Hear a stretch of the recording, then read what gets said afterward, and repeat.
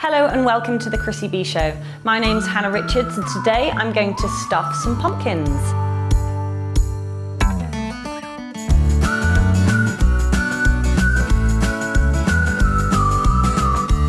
So guys, I found these cute little pumpkins in the supermarket and all I've done is I've chopped them in half, I've taken their seeds out and then I've roasted them in the oven. That's all I've done.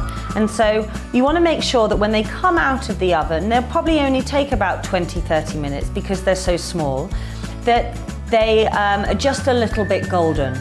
Some bits will be a bit denser than others and you can cut some of that flesh out, but as long as you've got some bottoms with some hollowness in them, you can stuff them. So we're going to use some feta cheese.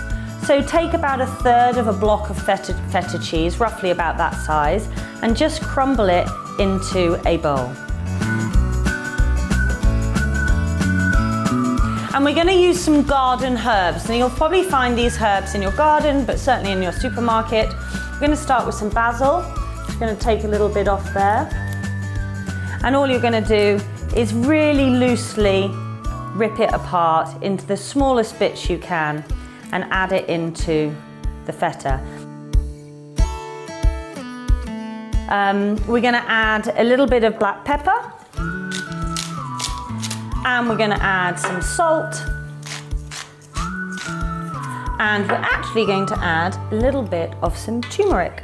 So just take the ground turmeric powder, you can get this in the supermarket or a grocer's, and you're just going to sprinkle it in there.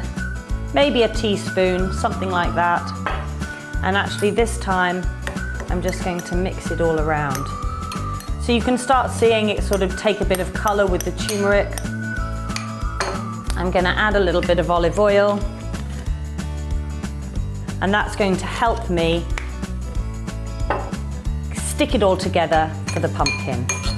Okay, so just take a little bit at a time and stuff each one as you go. So once you've got your little pumpkins stuffed, we're going to put them back into the grill, and this time you do have to keep an eye on them because you don't want anything burning and they won't take very long at all. So they've got a nice little golden crisp colour on them. Watch those dinders as you plate them up, they're very hot. 1, 2, 3, 4, there we go.